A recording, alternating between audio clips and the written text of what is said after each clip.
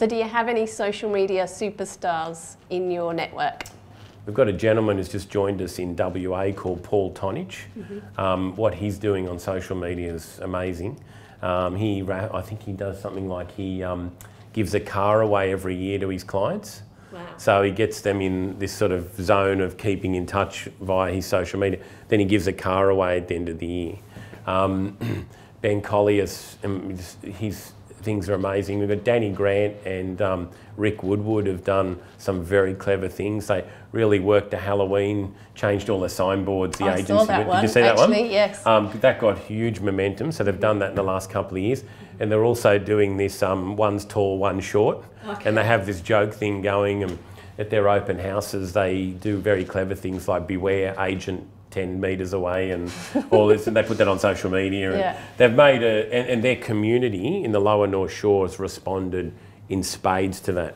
And it's great because through, advertising, like you can really hone in on your patch. You can ring fence it. No, absolutely. Well. And Brad Gillespie, Ben Collier are two that have cleverly adding value. So they're just saying, Brad did something in Erskineville, he raised money for the local school there, and so he did that through social media, through his clients. That was called Berserko for Erskineville. Ben's always putting suburb stats out, like what happened in this suburb, what's happening around Paddington, Wallara. Yeah. So people click on that because what's the new shops that are opening? What's the record price in the area? Same with, so I would say that sort of group of people, and there's a lot more in our group, I probably will shoot me later when they watch this for not mentioning them, but I think those 4 to me and 5 stand out pretty quickly. So it's really interesting that you've got to be part entertainer, part comedian, and there's a lot of people with really fun personalities in the real estate industry, and to see that come through social media makes a different impression of what people are traditionally known for. Absolutely, I think you've got to make it fun. We are in this industry, it's a 6-day-a-week job, in some instances 7-day a week. You're getting calls all the time. So if you, and to stand out, all you need to do is just do something a little bit different. Yeah. Like what Danny Grant and Rick Woodward have done with the Halloween.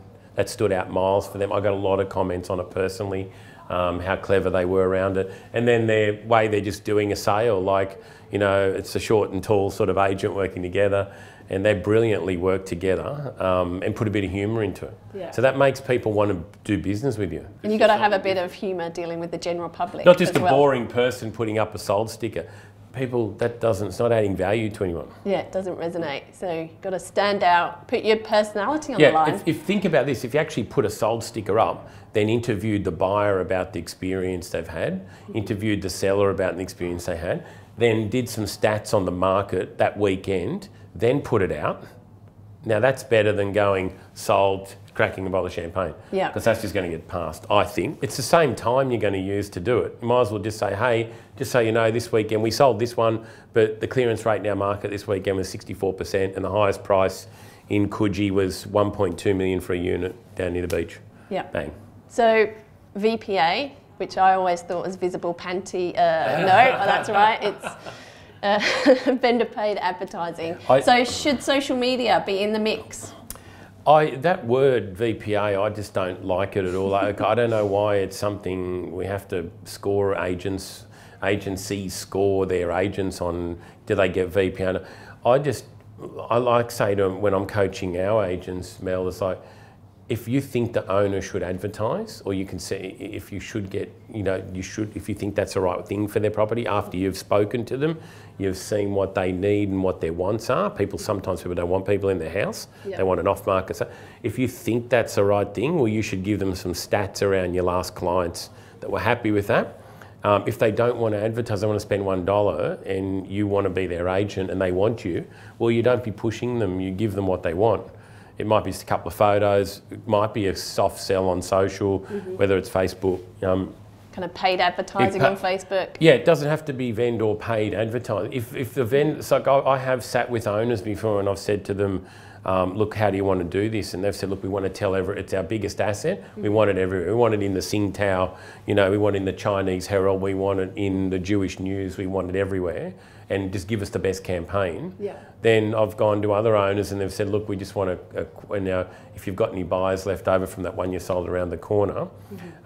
So pushing or coercing a vendor to do something because a real estate wants to do it, I think that's not, that's finished those days, in my personal opinion. You've got to diagnose before you prescribe with the vendors. Yeah. So if some of them will say, sometimes they'll walk in, they'll go, look, I know I need to be on realestate.com and domain.com. We know that's where we want to be, and we know we've got to do photos, and we know we've got to style it. So I had actually a vendor actually say that to me yesterday.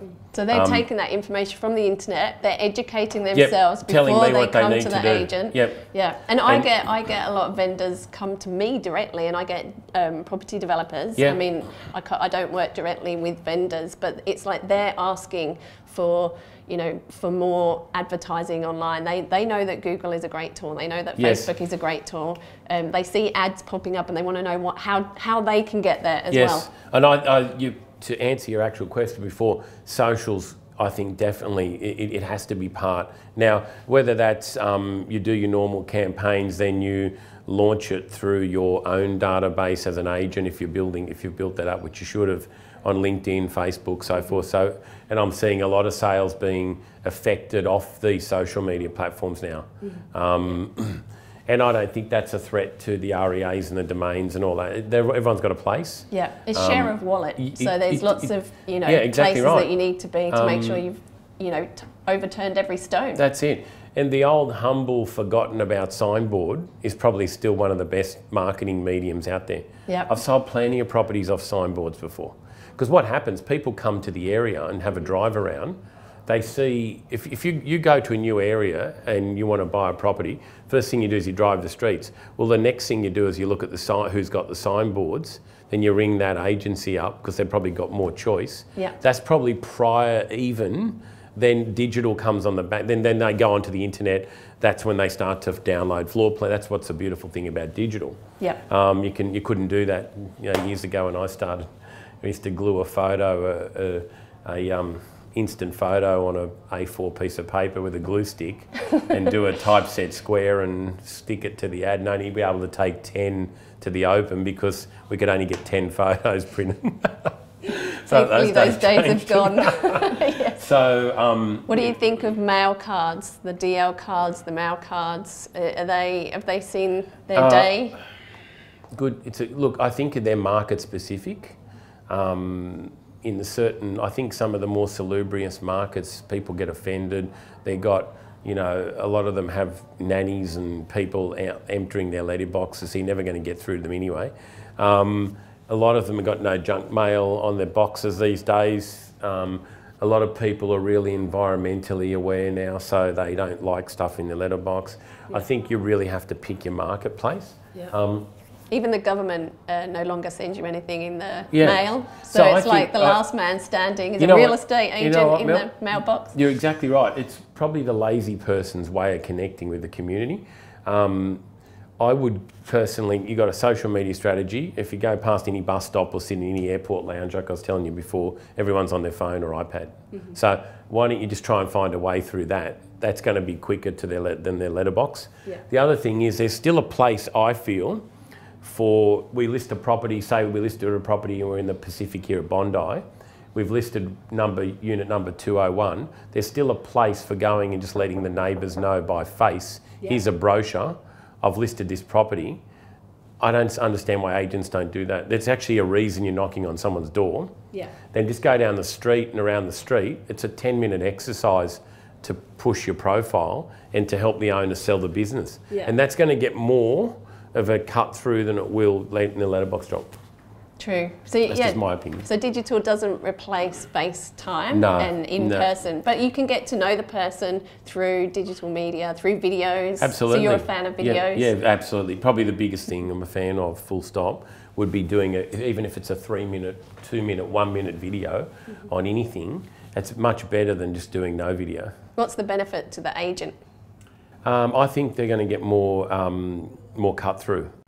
And video gets a lot more kind of lift in the algorithms as well. So video is actually favoured over all other forms of content. So we should like hang on to that and make use of that while while the Facebooks and the other platforms are giving us that benefit. On these phones, and you tell me better than anyone, I think they're now good enough to actually, for an amateur person... No, don't tell Jake. No, I'll never beat the professional lighting and everything, but I'm saying for a 20-second or 30-second quick grab, I think for an amateur, for the behind the scenes. They're foolproof in a sense to just quickly do something. They're never going to replace a professional doing it, but the thing is they're just foolproof. So why wouldn't you do it?